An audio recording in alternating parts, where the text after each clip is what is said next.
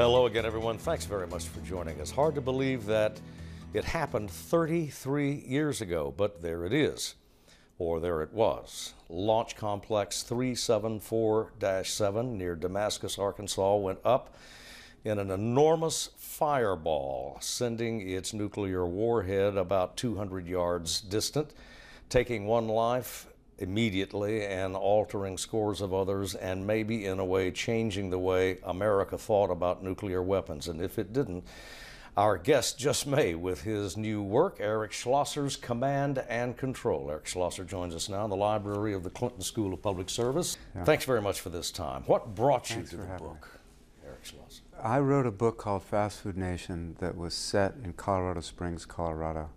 And one of the places I visited was the NORAD Command Center inside of Cheyenne Mountain, which was buried inside of this mountain so that it might withstand a Soviet attack.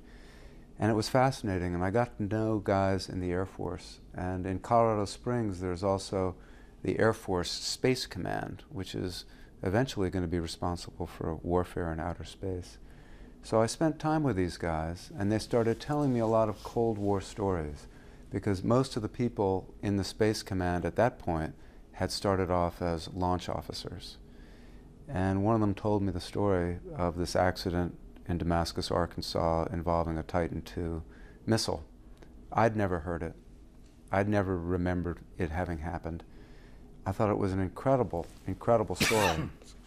And just almost coincidentally, as I was visiting different Air Force bases in the United States for something I was thinking about writing, I got the opportunity to watch the launch of a Titan II missile from Vandenberg Air Force Base. And I think the Air Force liked me, but they let me stand really close to the missile when it launched. And after you indemnified the Air Force, after I indemnified the Air Force. And the officer who was my host had never stood that close. And it was an awesome, awesome sight. And the combination of hearing this extraordinary story about the Titan II and seeing one launch and realizing as a child of the Cold War that these things work and they had awesome power. This wasn't even the detonation of a nuclear weapon. This was just the launch of one of these missiles. Those missiles were huge, and they really could fly. And there were 18 of them. I believe 18 in Arkansas until That's right. The last was decommissioned. Yeah. And I mean, Arkansas, I've made a number of visits here over the years while researching the book. And I've really loved being here, and particularly in the foothills of the Ozarks, we're in and around Damascus, beautiful. But I have to say, it was sort of an odd place to put 18 intercontinental ballistic missiles with the most powerful warhead ever on an American missile. And so it was a sort of unusual setting, not only for the book, but for the Air Force to have put the missiles here. Well, it's stranger even than, say, well, the others were located. North Dakota, I believe, and other parts of the Wyoming, I think. They tended to put these missiles in very remote rural areas, particularly in the American West, so that if there was a problem with a missile, they wouldn't necessarily be endangering the local population. Right. But in Arkansas, these missiles were in rural areas, but they were in populated rural areas. And compared to other missiles, like the Minuteman missile, which has a solid fuel, the Titan II was a particularly dangerous missile to have as your neighbor, even if there wasn't a warhead on top of it. What made it so dangerous, Eric? Was it it was the fuel combination, the propellants, actually? Yeah. It was the... Or am I correct? You are correct. It were the propellants, the liquid propellants. And, NASA has used liquid propellants from the very beginning of the space age and still uses liquid propellants. But when they're launching a rocket to the moon, or they're going to launch a satellite, they don't load up the rockets with the propellants until they're getting close to launch, because these are very toxic, very corrosive, dangerous chemicals. Some of the most dangerous chemicals that there are. But in the case of the Titan II, because it needed to be launched on a moment's notice, would sit in its silo in rural Arkansas with these propellants for weeks, months, years at a time. And because these propellants, particularly the oxidizer, there was a One was an oxidizer that had oxygen in it. The other was a rocket fuel. And they were in separate tanks. And when they came down the missile and met in the rocket engine, they'd touch and ignite. And that's what would make the rocket fly up into the sky. But this oxidizer is incredibly corrosive. So there were constantly leaks of propellant. And aside from the fact that the missile could explode, if the oxidizer leaked into your neighborhood, it could kill you or severely injure you. And there were oxidizer leaks here that killed cattle, that sickened people. And the story that I've been told and the story that was published is that Congressman Wilbur Mills, who was head of the House Ways and Means Committee and a very powerful Democrat, wanted to bring some federal investment to Arkansas. So he cut a deal, and as part of the deal, Arkansas got those 18 Titan II missiles and some investment in the state. But as part of the bargain, they got a very dangerous weapon system in their midst. And in fact, the explosion at Damascus was the second involving, within what, 4 or 5 years, involving that silo. There had been a serious oxidizer leak at that very silo that had killed cattle, sickened people in nearby Damascus, and houses were not that far away from that missile complex. There was an elementary school that wasn't that far away from that missile complex, and in the heat of the Cold War, I think risks were taken which you'd never take today, because it really seemed like these were dangerous times and people had to assume a certain amount of risk. But looking back, I don't think it was a very good idea to put Titan II missiles in Arkansas, and I think the state is very fortunate that there wasn't an even more catastrophic accident. One of the predicates of your book, one of the components of your book, is that if the experts realized the risk involved, they didn't always share the knowledge of that risk with the countryside, with the citizenry. No, they didn't. And Robert McNamara, when he was Secretary of Defense in the Kennedy, he was in the Kennedy and the Johnson administrations, he was ready to retire the Titan IIs in the late 1960s. They were supposed to start going out of service around 67, 68. The Minuteman missile, which in the Cold War was the real heart of our missile deterrent, had a solid fuel. And that solid fuel was much less dangerous to be around. So, by 1980, we had 1,000 or so Minuteman missiles and only 54 Titan IIs. The Titan IIs numerically were a trivial part of our arsenal. What was significant about them was the warhead on top of the Titan II. As I said earlier, was the most powerful nuclear warhead the United States ever put onto a missile. It was a 9-megaton warhead. And that one warhead in Damascus, Arkansas, which was the same warhead in all the silos in Arkansas, had 3 times the explosive force of all the bombs used by all the armies in the Second World War. All the armaments, everything that fell in World War II. 3 times, including both atomic bombs. I mean, that's an extraordinarily powerful weapon. And so the United States was reluctant to just get rid of the Titan II without getting the Soviets to get rid of something as a concession.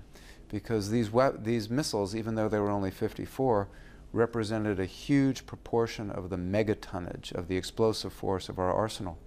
Henry Kissinger, was quite blunt in his memoirs and in some of the documents that have been revealed. He was desperate to get rid of the Titan II.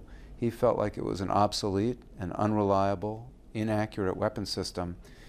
But if you go back again to the arms race that we had with the Soviet Union, it would have taken a big step of courage to voluntarily get rid of our missiles when the Soviets weren't going to give anything in return. And he tried to trade some very big, powerful Soviet missiles, and we'd get rid of our Titan IIs, and the Soviets had no interest because they knew that the Titan II was increasingly obsolete.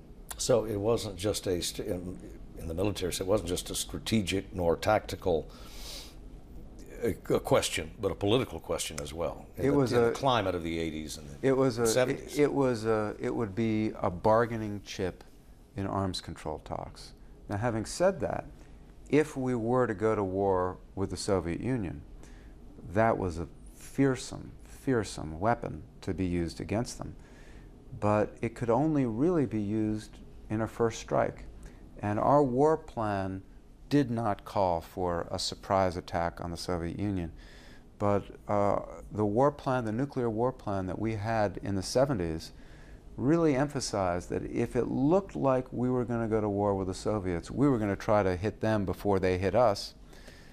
So the Titan II was only good for that purpose, because when the silos were being built in around 1961, 62, they weren't aware of how powerful and how accurate the Soviet missiles were going to become. So it was a fearsome weapon, but I have to say, it also put a very big bullseye on the state of Arkansas. Yeah, because the Titan II wasn't that accurate, so it really only had a couple of uses. It could be aimed at command bunkers in big cities like Moscow. It could be aimed at major ports or major military installations. So it was something that the Soviets would want to get rid of fairly quickly. So it was an extraordinary thing to have in a small state like this. Well, let's figure Damascus into the larger context of your book, which the subtitle is, I think, The Illusion of Command and Control, yeah. of security of America's nuclear, or for that matter, the world's nuclear arsenals, plural. A lot of people wonder how, when Damascus, the origin of the explosion at Damascus was neither the origin nor the outcome was nuclear. Yeah. I mean, we had a socket wrench that fell. A young airman accidentally dropped a socket, punctured the skin of the missile. Yeah. Propellant came out, or oxidizer came out, and a few hours later, yeah. Well, the warhead did not detonate. The warhead did not detonate, and the Air Force at the time was adamant that there was no possibility of that warhead detonating. One of the reasons that this book took me 6 years and is significantly longer than the book that I set out to write is the Air Force wasn't telling the truth. And there are a couple of narratives in the book, a couple of main narratives. One of the narratives is a minute-by-minute description of the unfolding of the Damascus accident. May I say it's a gripping read? Thank you. Thank you for that. Thank you. And the other narrative is about the growing realization in the weapons community, among designers, weapons designers in the United States, that our nuclear weapons were vulnerable in that period to accidental detonation. And in the book I write about something the Air Force didn't tell the people of Arkansas at the time, but there was a major study done of our nuclear weapons at the Sandia National Laboratory, which is one of our major weapons labs, and they listed the weapons in greatest order of risk of accidental detonation, and the W-53 warhead on top of the Titan II was considered the least safe warhead. You would never put a warhead with the safety devices it had at the time on a missile today. And so there's a major narrative of the book about the weapons designers at Sandia, one of them who I think was truly heroic, named Robert Purifoy, who later wound up being vice president of the lab, and his effort to get modern safety devices installed. So that warhead on that missile did not detonate, but it could have. I think the best way to put it would be, it was improbable that it would detonate, but not impossible. But it was also improbable that that missile could explode because someone dropped a socket. I spent time with the PTS crews. Those were the guys who serviced the missiles. You could drop a socket from that work platform within the silo, like the young worker did, 1,000 times, trying to hit the missile, and never hit the missile. It was a completely freak, bizarre accident, and tools fell in the silo all the time. And what would happen is they'd be working on a work platform, a tool, flashlight, something would fall. They'd have to climb, take the elevator, go all the way down to the bottom of the silo, go down into what was called the W, below the missile, pick pick up the tool and go get it. And this was just a low probability, high consequence event. And that's what the detonation of a nuclear weapon inadvertently would be. The odds are low, but if it happens, the consequences are unimaginable. And if that warhead had detonated that night in Damascus, Arkansas, no, quite honestly, it would have changed the course of American history. It would have engulfed this state in firestorms. It would have sent radioactive fallout up the east coast of the United States. And Bill Clinton, who was in Hot Springs for the Democratic Convention, and Vice President Walter Mondale, who was also there at the time, would have had a life-changing experience. My family farm is just about 30 miles from Damascus, so I presume that, you know, the tomato crop would have been, the backyard garden would have been edible for a couple thousand years. The land around there would not be farmed for a long, long, long time. The weapon that didn't explode at Damascus had its counterparts in nuclear weapons that didn't explode in other states following other. Well, you saw the example of one airman servicing, I think, a fighter bomber or a bomber, and an H bomb fell 8-9 feet from the belly of the plane onto the runway, and didn't explode. Yeah, I mean, one of the themes of the book is how it's basically our ability to create complex technologies exceeds our ability to control them. So it's an illusion of control. I think that we build nuclear weapons safer than any other in the world, any other country in the world. We invented this technology. We perfected it. At one point we had 32,000 nuclear weapons. We've probably built a total of 60 or 70,000 of them, and we've never had one of them accidentally detonate. And that's a tribute to the skills of the weapons designers. A lot of the book is about the heroism of ordinary servicemen who risked their lives and sometimes lost them to prevent nuclear catastrophes. But there's no question we've come close. We've come much too close to an accidental detonation, and there is no guarantee whatsoever that our good fortune will last. Well, I think it's fair to say much of the concern expressed in the public arena anyway, has been not a technical malfunction, the fail-safe sort of scenario, as it has been rogue states, and the nature of, maniacs, loose nukes, small nukes, briefcase nukes. Yeah.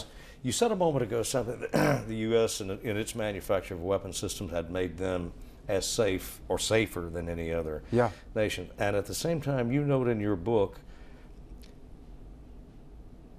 that the Soviet Union had a tighter command mechanism over political mechanism, administrative mechanism over its nuclear weapons than the U.S. did. Some people believe that because they had an authoritarian governmental system.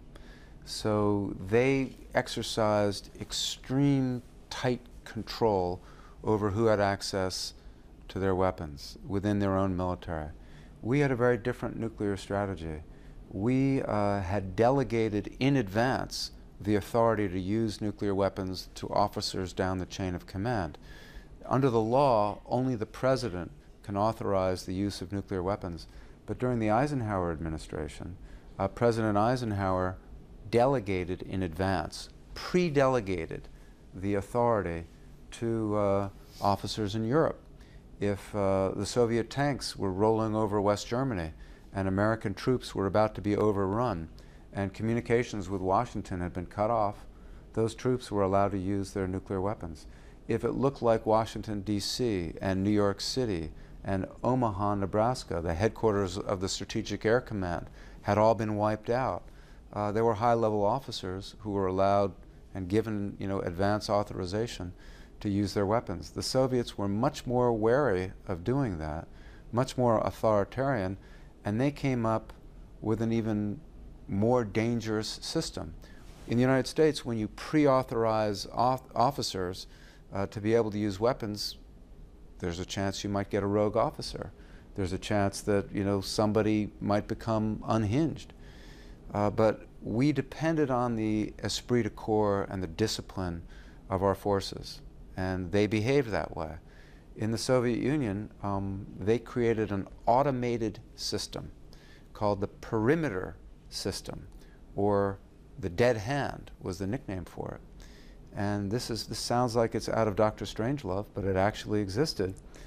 If it was an automated system, and once a Soviet leader switched it on, as soon as it detected nuclear explosions on the soil of the Soviet Union, it would launch Soviet missiles.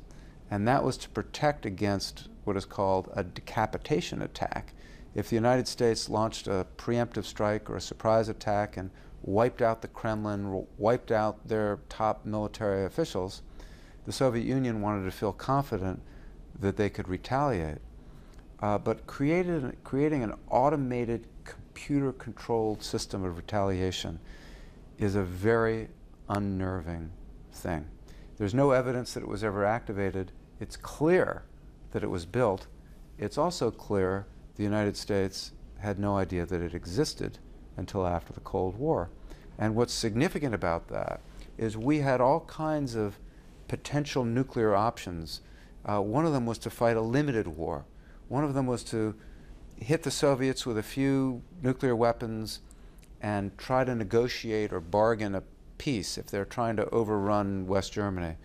And what the existence of the perimeter system revealed to American war planners is there was probably never going to be that limited nuclear war, because if that system had been switched on, once our warheads started detonating on Soviet soil, it could have just turned out into an all-out nuclear war. There's a very good book, I think it won a Pulitzer Prize, on the perimeter system called The Dead Hand by a Washington Post reporter. Again, this sounds like the stuff of a Hollywood thriller. It really happened. And one of the themes of the book is just looking at the effort of the United States just to hold on, to keep these weapons under control, to keep that sort of mistake from happening. And it was a real challenge. And the people who ran our nuclear command and control system had a profoundly stressful job. They took their work very seriously. They wanted to defend the United States against attack. They didn't want to start a nuclear war by mistake. There were constantly false alarms. There were constantly indications that missiles were coming towards us, and then it turned out that they weren't. So it was a very, very difficult job. And it's amazing that we got through the Cold War, and the Soviet Union vanished from the face of the earth, and the Berlin Wall came down, and Germany was reunited without thousands of people being killed. And it was by no means guaranteed that it would end that peacefully. So we were very fortunate to get out of that conflict without a nuclear exchange or without an accidental nuclear detonation. Kind of Pyrrhic, though, is it not? Because now we have India that's nuclear, Pakistan that's nuclear. They hate each other, or elements of it. Yeah.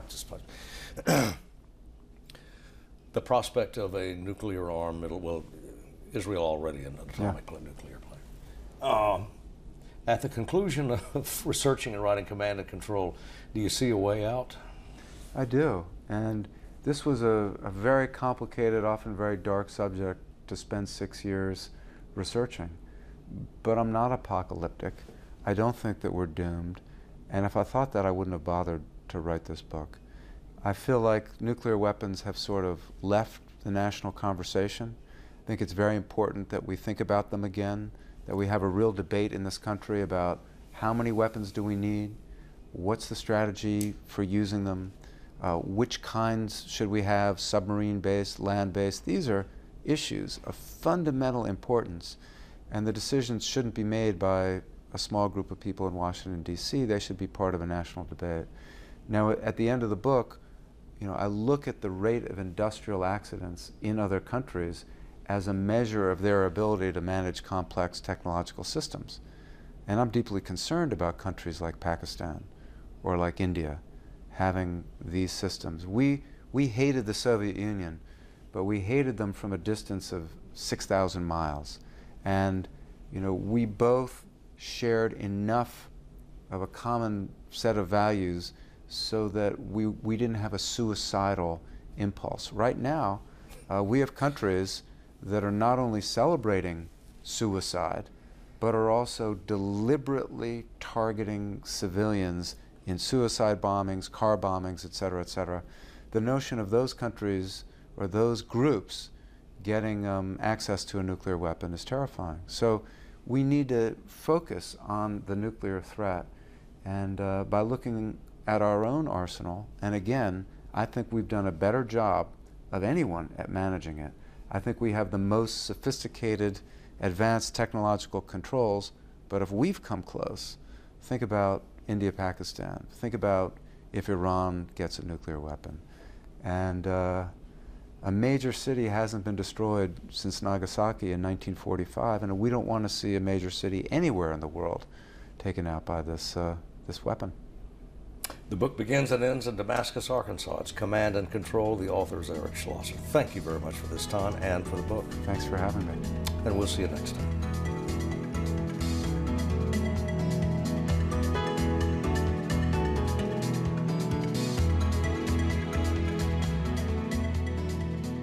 This program is made possible in part by the Moving Image Trust Fund.